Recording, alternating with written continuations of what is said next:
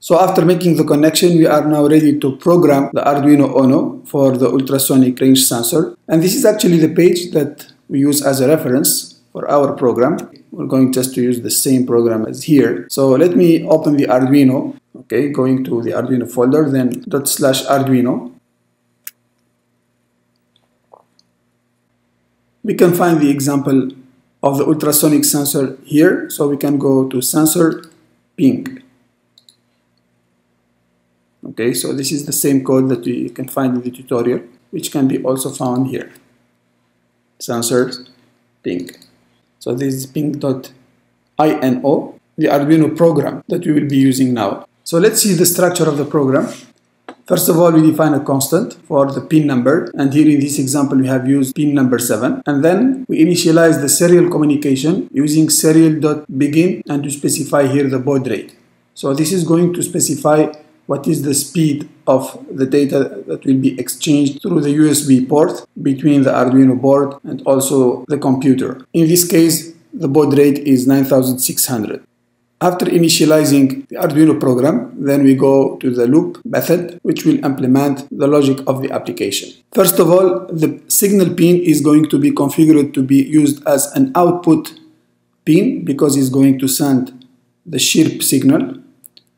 Okay, and this is now the structure of the chirp signal. We're going to send low pulse, then a high pulse, and then a low pulse. After sending this signal, the pin is going to be converted into the input mode. So the same pin is used to read the signal from the ping, and the high pulse, whose duration is the time in microsecond from the sending of the ping to the reception of its echo of an object.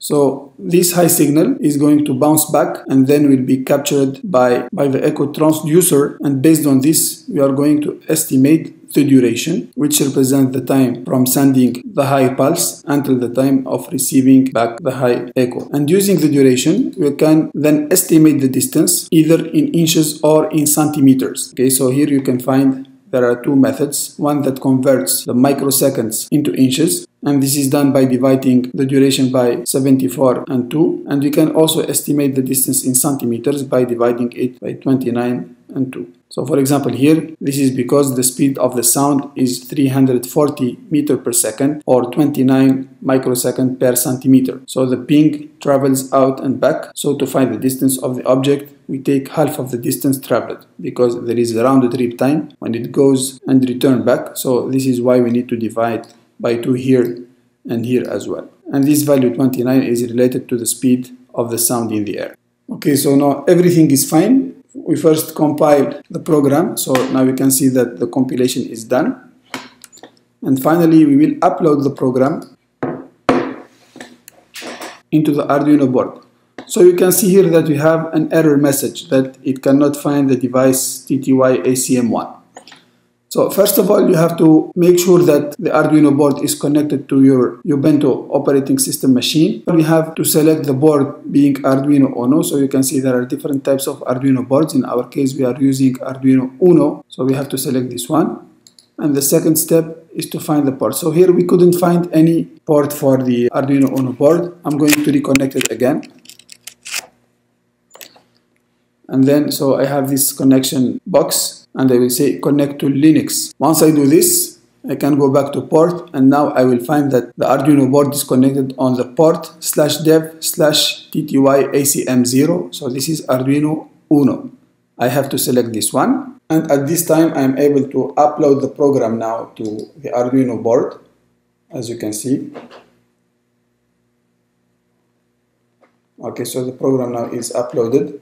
And now we can use serial monitor in order to see the messages received from the Arduino Uno board. Okay, so here when you use serial.print is going to print them to the serial monitor. So as you can see here, this is the ultrasonic range sensor, and you can observe as I am approaching the sensor, the distance is going to decrease.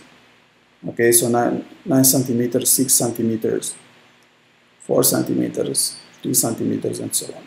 So now I'm going to go away from the sensor, and then you can see that the distance is going to increase gradually. Okay, so you can see now the ultrasonic sensor is working pretty much fine and is now finding and estimating the distance to the obstacle. Of course, now we are able actually to read the sensor values using the serial monitor, but we cannot actually read the values from ROS, and this is why we will use rosserial in order to be able to get the information from the laser sensor directly into the ROS ecosystem. Okay, so you can see now the Arduino board is not connected to the ROS ecosystem.